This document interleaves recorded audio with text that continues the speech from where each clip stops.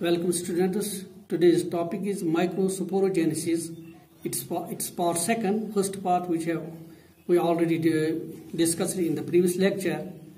It is the formation of microspores in pollen 6 or microsporogenea of anthers.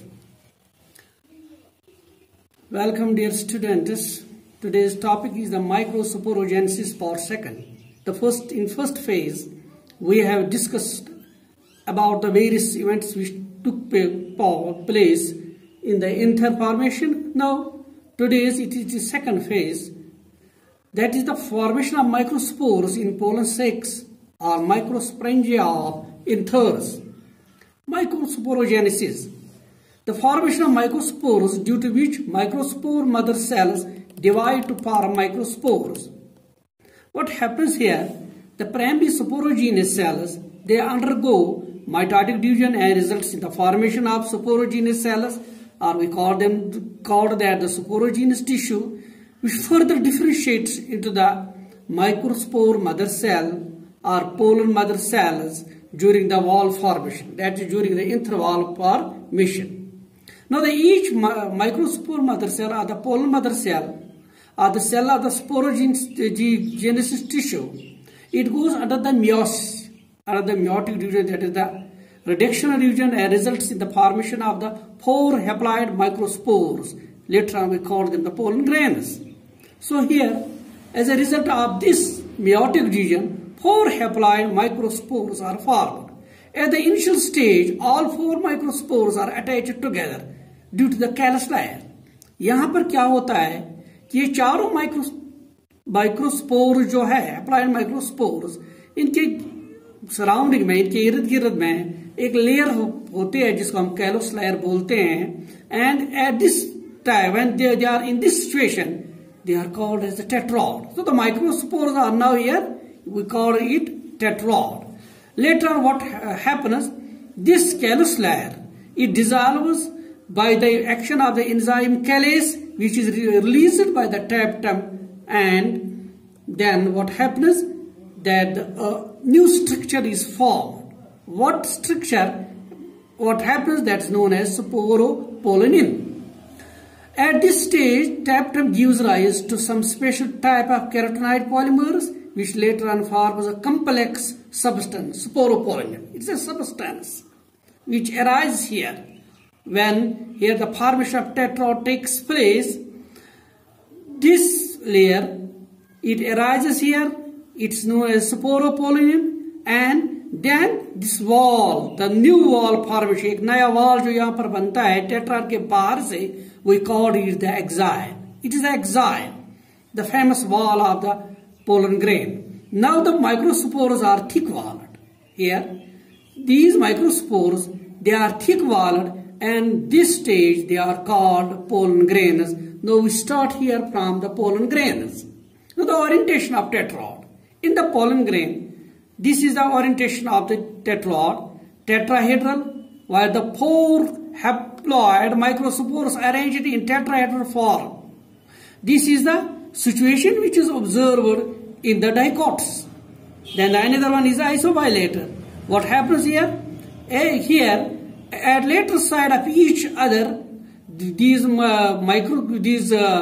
haploid microspores are arranged at lateral side of each other. This is the situation, this is a condition which is observed in case of monocotyledonous. Now at dicosta, here the arrangement is like this, that the 2 microspores lie at right angle of other microspores. Magnolia के अंदर हम ये situation, ये condition देखते हैं. Now the fourth one is the T-shaped. Here the 2 microspores lie longitudinally and 2 transversely. Here Aristolochia or the Butomopsis के अंदर हम इस टाइप का tetrad arrangement देखते हैं. Now the linear. Here in this arrangement, 4 microspores, they are arranged in linear order. They are arranged in the linear order. It is generally observed in case of Halophila or Halophia. Most common tetrad is isobilateral or tetrahedral. Most of the researchers वो इस बात पर मुतफिक है कि सबसे ज्यादा जो है प्लांट्स के अंदर जो टेट्रा देखा गया है वो आइसोबाइलेटर है, लेकिन कुछ ऐसे भी जिन्होंने रिपोर्ट किया कि ये जो है ये टेट्राहेड्रल जो है वो मोस्ट कॉमन है। इन एरिस्टोलोशिया एलेगेनस it shows the presence of all four types, these 4-5 types of tetrads। जितने टाइप के टेट्राड्स बनते हैं एरिस्टोलोशिया एलेगेनस जो है उसके अंदर ये सारे पाए जाते हैं। Now the structure of the pollen grain। अब हमारे पास जो pollen grain बन गया है ये उसकी स्ट्रक्चर है। These pollen grains they are generally spherical। Generally spherical है, गोल नजर आते हैं। जब भी हम ड्रा करते हैं गोल स्ट्रक्चर हम ड्रा करते हैं। It's 25 to 50 this micrometres in diameter. The outer one this is surrounded by the two layers। The outer one, this outer one, this it is thick, it is rigid। Outer one it is most tough due to the sporopollen presence। It's known as exile। इसको हम exine कहते हैं, जो सबसे बाहर है। Very tough layer या very tough wall ये होता है। स्पोरोपोलिन क्या है? It is highly resistant to organic material, non biodegradable material है। It is due to this sporopollenin that we say that it is the hardest structure। This pollen grain becomes the hardest structure। It survives for a long time। बहुत सी adverse conditions के अंदर ये इसको survive करता है, because late इसकी importance बहुत ज्यादा है।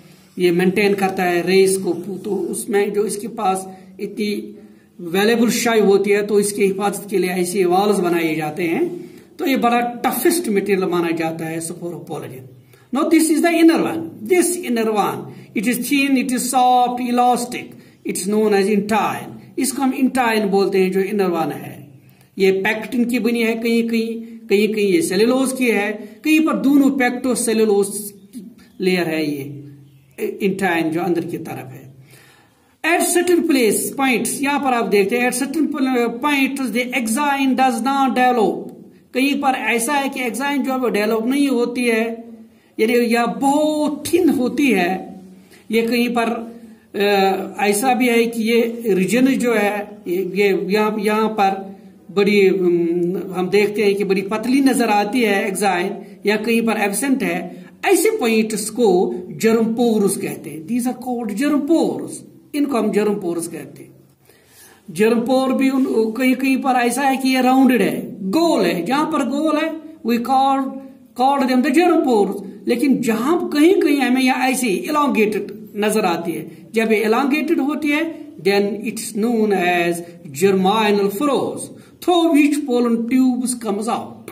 इन पोर से क्या होता है, इन दीज थिन प्लेस पर क्या होता है कि लेटर ऑन जब जर्म ट्यूब बन जाता है, जिसको पोलन ट्यूब हम बोलते हैं, जब पोलन ट्यूब की फॉर्मेशन होती है वो यही से इस पोलन ग्रेन से बाहर आता है। Now the structure of exine। Exine क्या है? ये रफ टफ, जैसे मैंने बोला आपको, एक रिजिड स्ट्रक्चर, एक वॉल है बाहर से। कहीं पर ये रफ शेप में है, कहीं पर ये स्मूथ है, कहीं पर इसमें ये फिंगर लाइक प्रोजेक्शंस होती है, और कहीं पर ये स्पाइनस टाइप की होती है। Now the types of germ tubes are germinal furrows। इसके भी 2-3 टाइप्स है। It depends upon the germ, this depends upon the pollen grain। यानी pollen grain की जो स्ट्रक्चर है, कभी कभी हम उसको नाम देते हैं, कभी कभी उसकी पहचान जो बनती है that is because of the germ pores or the germinal pores। These germ pores they may be monocolpate, जहां पर एक ही बने, कहीं पर 2 बनते हैं बाइकॉल्पेट, कहीं पर 3 बनते हैं तो उसको हम ट्राइकॉल्पेट बोलते हैं। Now some facts about the pollen grains। pollen grains के बारे में आपको हम जानने की कोशिश करेंगे। Sometimes 4 pollen of a tetra join together permanently। कहीं पर ऐसा होता है कि परमानेंटली 4 पोलन जो है एकदम, ये टेट्राड के 4 पोलन जो होते हैं ये एक दूसरे के साथ चिमट के रख जाते हैं, कंबाइन हो जाती है, या कहीं पर ये कंबाइन होते हैं जिस माइक्रोस्पोर मदर सेल के साथ या पोलन मदर सेल के साथ, यानी एक कंपाउंड बनता है। And here we call it is the compound pollen grain. उनको हम उस टाइप पर कंपाउंड पोलन ग्रेन्स बोलते हैं। ड्रोसीरा या टाइपा के अंदर ये कॉमनली नजर आते हैं। इन माइमोसी एक फैमिली है जहां पर 68 और 64 कंपाउंड पोलन ग्रेन्स वहां पर स्टिक टुगेदर टू फॉर एक, ये 6 से 8 या 6 से लेकर 64 ये पोलन ग्रेन जो है एक साथ स्टिक के रहते हैं और एक यूनिट जैसा बनता है. That small unit is called eight muesli. Sometimes what happens, pollen grains in air cause allergies. That means they are the aeroallergens. The common aeroallergens are the chenopodium, amaranthus, or the parthenium, carrot grass. Parthenium it is very famous. ये एक invasive plant है जो बाहर से कहीं western से जब हमने वीट की कुछ वेराइटीज लाई है तो उनके साथ ये यहाँ पर इंडिया में आया है. फिर यहाँ पर उन्हें एक हे फेवर जो है वो क्रिएट किया है. ये एम्ब्रोसा के वजह से भी होता है, लेकिन पार्थेनियम जो है ये सबसे ज्यादा जो पोलन एलर्जीज होती है वो पार्थेनियम से आती है. Now, sometimes pollen tablets and pollen syrups are used due to their high nutritive value. Pollen grains, they are used as food supplements, especially in case to increase this performance of the athletes and the race horses. इनसे एक energy आती है body में, तो अक्सर हम जो दौड़ने वाले एथलीट्स होते हैं उनको हम ये देते हैं, या वो घोड़े जो रेस में यूज किए जाते हैं उनको हम ये पोलन टैबलेट्स या सिरप्स दिया जाता है. इनके ऐसा साइप्रस जो लॉन में पाया जाता है वहां पर only one functional pollen grain is formed from a pollen mother cell. एक ही pollen grain pollen mother cell से बनता है. The largest pollen is found in Mirabilis, whereas the smallest is found in Myocytes, whereas the longest pollen is in Zostera. It is 2500 micrometers, but it is without exine. यहाँ पर exine नहीं, ये exine के बगैर होता है. And the study or the development, including the functions or the other momentous or the other characteristics of pollen grains, this study is known as palynology. इसको हम पैलिनोलॉजी बोलते हैं, जिससे हम पोलन्स के बारे में पढ़ते हैं. नो द पोलन वायबिलिटी, कहाँ कितनी देर तक पोलन्स रहते हैं, कितनी देर तक ये एक्टिव है. इन सम serial such as rice and wheat pollen grains loose viability with in 30 minutes of their release. जब पोलन्स रिलीज होते हैं, इंथर से रिलीज होते हैं, अगर 30 मिनट तक ये जर्मिनेट हुए, 30 मिनट तक इनका कांटेक्ट हो गया है तो ये वायबल है. Otherwise in case of serials और राइस ये नहीं, या वीट के अंदर ये नहीं देखा जा. सिर्फ 30 मिनट्स तक ये जिंदा रहते हैं या एक्टिव रहते हैं. इन some members of Rosaceae, Leguminosae and Solanaceae what happens, this viability is maintained for months. Here the pollen grains they we can survive और द रिमेन फंक्शनल और the active for months.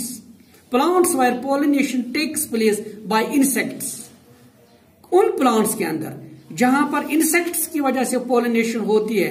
Pollen grains क्या होते हैं कि उनके around में, इनके इर्द गिर्द में, इनकी बाहर की कवरिंग के ऊपर एक ऑयली लेयर होती है, that's known as pollen kit. उसको हम पोलन किट कहते हैं.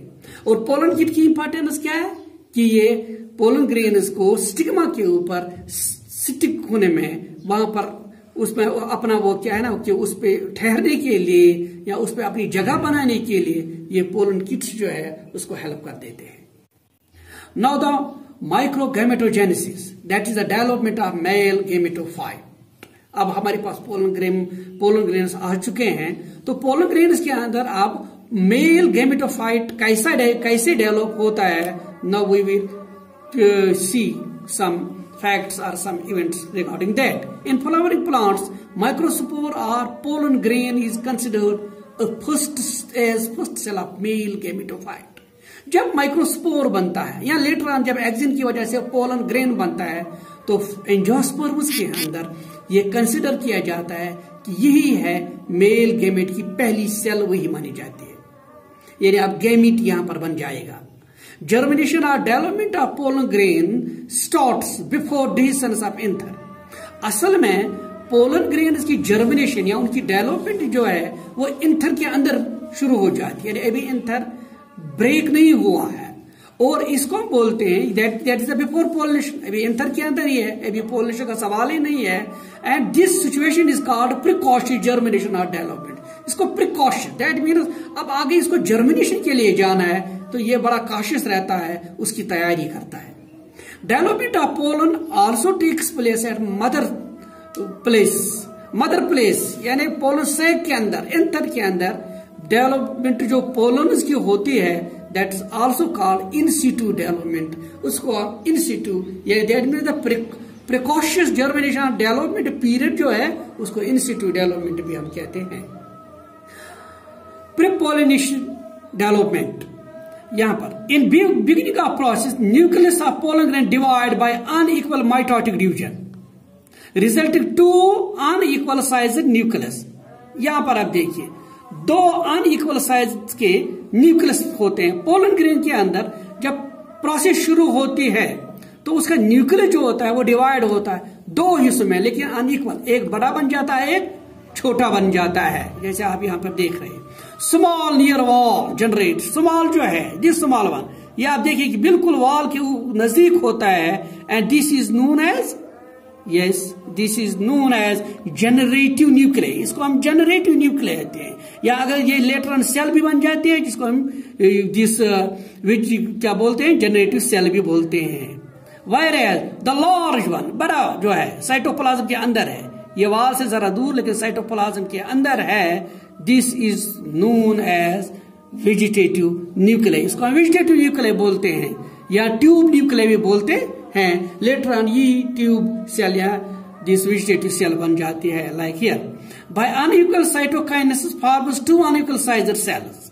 इसी के अंदर अब पहले साइटोप्लाज्म में दो न्यूक्लिय बनी, एक बनी कॉर्नर पर बिल्कुल वाल के साथ जिसको हमने जनरेटिव न्यूक्लिय बोला, दूसरी जो बनी वो दरमियान में साइटोप्लाज्म के अंदर that is known as vegetative cell. अब इन वेजिटेटिव न्यूक्लिय, अब जो ये न्यूक्लिय जो कॉर्नर पर है इसके इर्द गिर्द में ये अपने साइटोप्लाज्म वगैरह को जमा करता है, देन इट जनरेट्स लेयर और एक मेम्ब्रेन बन जाती है, it is called generative cell. And like that here cytoplasm के अंदर जो न्यूक्लिय है इसमें भी ऐसी चेंजेस आते हैं। As a result of that another cell is formed that is known as vegetative cell. Now in the pollen grain there are the two cells. अब हम देखते हैं यहाँ pollen grain जो है it is bicellate, ये bicellate या binucleate stage. Before that पहले two nuclei बन जाते हैं, so we called it the binuclei. फिर लेटर ऑन सेल्स, दो सेल्स बनते हैं, we called it is the बाइसेलर stage. This stage of pollen grain is called partially developed male gametophyte. इसको हम बोलते हैं कि अब पार्शियली डेवलप हो गया है, अंदर दो सेलें बनी है, एक जनरेटिव लेटर ऑन गैमेटोफाइट बनता है, एक वेजिटेटिव। तो यहां पर हम बोलते हैं इस फेज को that it is partially developed male gametophyte या मैच्योर पोलन ग्रेन। अब पोलन ग्रेन मैच्योर हो गया है, अब पोलन ग्रेन तैयार हो गया। किसके लिए तैयार हो गया कि अब इसके अंदर वो प्रेशियस थिंग जो ऑब्जेक्ट है, नाउ इट इज रेडी, वो अब तैयार है, वो अब बिल्कुल फाइनल स्टेज में है। It is seen in case of angiosperms that 60% pollen grains are release at the बाइसेलर structure.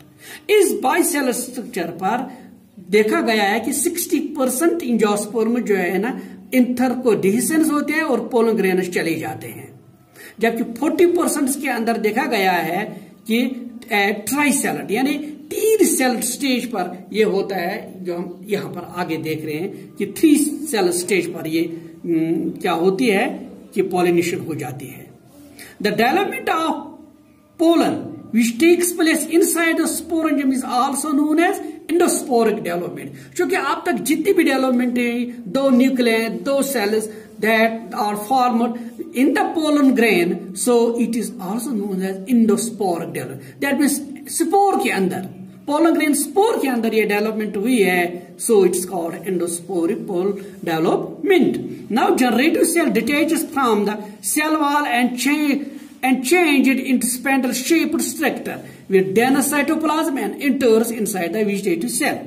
क्या होता है कि ये दो सेलें जो पोलन ग्रेन के अंदर है, यहां पर ये होता है कि जनरेटिव सेल जो है, जो बिल्कुल वाल के साथ है, ये वाल से दूर चला जाता है और उसके बाद कहां चला जाता है, फिर ये वेजिटेटिव सेल के अंदर चला जाता है। एक स्पिंडल शक्ल बन जाती है, एक स्पिंडल फॉर्मेशन में वो सेल जो है, वो आगे में दिखाऊंगा आपको, वो उस ट्यूब के अंदर चली जाती है।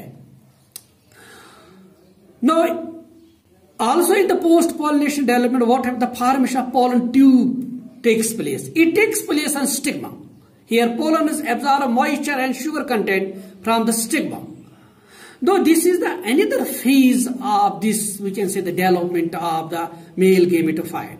अब तक जो चेंज है, जहां पर दो सेल्स बनी है, जहां पर एक पोलन ग्रेन के अंदर दो सेल्स बनी है और उसके बाद वो एक सेल जो है जनरेटिव सेल वो वेजिटेटिव सेल के अंदर चली गई है, ये सारी चेंजेस जो हुई है, सारी ये एक्टिविटीज जो हुई है, ये एंथर के वाल के अंदर हुई है. That was the pre pollination. अभी पॉलिनेशन हुई थी, अब पॉलिनेशन हुई है, वहां पोलन ग्रेन्स रिलीज हुए हैं, वो अब स्टिग्मा पर पहुंचे. That is the post pollination development. क्या होता है यहां पर, जब पोलन ग्रेन्स कांटेक्ट किसके कांटेक्ट में आते हैं, स्टिग्मा के कांटेक्ट में आते हैं, तो यहां से वो एब्जॉर्ब करते हैं, स्टिग्मा से मॉइस्चर लेते हैं, वो कुछ शुगर कंटेंट लेते हैं. As a result of that इसका अंदर जो प्रेशर है वो बिल्ट हो एक्सर्ट हो जाता है, वो ज्यादा प्रेशर वो इंक्रीज हो जाता है. और व्हाट हैपन्स, दोनों लेयर जो है एक्सिन एंड इंटाइन दोनों के ऊपर प्रेशर बढ़ जाता है. और आप जानते हैं कि इंटाइन जो है उसमें मैंने पहले ही बोला आपको कि कहीं कहीं पर वो एब्सेंट है, कहीं कहीं पर उसमें वो पोर्स है जिनको हम जर्म पोर्स कहा करते हैं. तो क्या होता है कि उन जर्म पोर्स से एकदम जो अंदर मटेरियल है वो ट्यूब की शक्ल में निकलता है. That is known as pollen tube. We call that it is the pollen tube. This is the pollen tube. ये अब पोलन ट्यूब है. Now this is the pollen tube. ये है पोलन ग्रेन जो पहले था, अब यहां से ब्रेक हुआ है और एक ट्यूब बाहर आया. This is known as pollen tube, इसको हम कहते हैं. Longest pollen tube is found in जिया मेज. मक्की जो आपकी है सबसे बड़ा पोलन ट्यूब उसके अंदर पाया जाता है. First vegetative nucleus enters into the pollen tube and resumes terminal position. Secondly generative cell enters into the pollen tube. फिर क्या होता है पहले कि यहां पर हम देखते हैं कि पहले जो इसके अंदर जो न्यूक्लियस चली जाती है, सेल जो चली जाती है, that is the tube nucleus. Tube nucleus. Vegetative nucleus जो है वो पहली चली जाती है इसके अंदर, जैसे मैंने कहा एक स्पिंडल जैसे है ये, तो ये पहली चली जाती है और टिप पर जाकर वहां पर बैठ जाती है. देन उस आफ्टर दैट जिस जनरेटिव सेल जो है वो अब इसके अंदर चली जाती है. Secondly, generative cell enters into the pollen tube.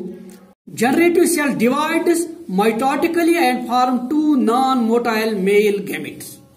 अब क्या होता है कि यहां पर देखिए आप, इसमें पोलन ग्रेन में जो मैंने अभी बताया ट्यूब बनता है, तो इस ट्यूब में पहले ये जो है जनरेटिव सेल जो है ना स्पिंडल शेप, जैसे मैंने कहा कि स्पिंडल शेप बनी हुई है, उसके बाद ये इसके अंदर चला जाता है ट्यूब में. तो यहां पर ये आकर कहां पर बैठ जाती है, जिस वेजिटेटिव सेल जो है वो टिप पर है. उसके बाद जब जनरेटिव सेल इसमें दाखिल होती है तो यहाँ जनरेटिव न्यूक्लियस हम कहेंगे, जब वो इसमें आ जाती है तो यहां पर इसका डिवीजन हो जाता है. As a result of that to mail gametes are formed. अब दो मेल गेमिट्स बने, और ये कहां पर बने, ये स्टिग्मा के ऊपर बने, ये स्टिग्मा के ऊपर बन गए. Now mail gametophyte comes in 3 cell structure. अब आप देखिए मेल गेमेटोफाइट जो है, जो अब हमने ये ट्यूब के अंदर ये सारी चेंजेस होती है, अब उसके अंदर 3 न्यूक्लियस है. दैट मीन्स उसके अंदर 3 सेल्स है, तो हम कहेंगे यहां पर इट इज 3 सेल स्टेज. ये 3 सेल स्टेज है, इसको हम 3 cell stage 1, 2 and 3 cell stage, या यहां भी आप देख सकते हैं कि ये 3 सेल स्टेज बन गया आप इसका पोलन ग्रेन का. This 3 cell stage it represents the mature male gametophyte of angiosperms. यही है एंजियोस्पर्म्स के अंदर जो मैच्योर मेल गेमेटोफाइट है वो ये है. उसके बाद ये रिलीज होता है, और उस रिलीज होने के बाद ये उस ओवरी के उस फिलामेंट से नीचे जाके फिर आगे फर्टिलाइजेशन करता है.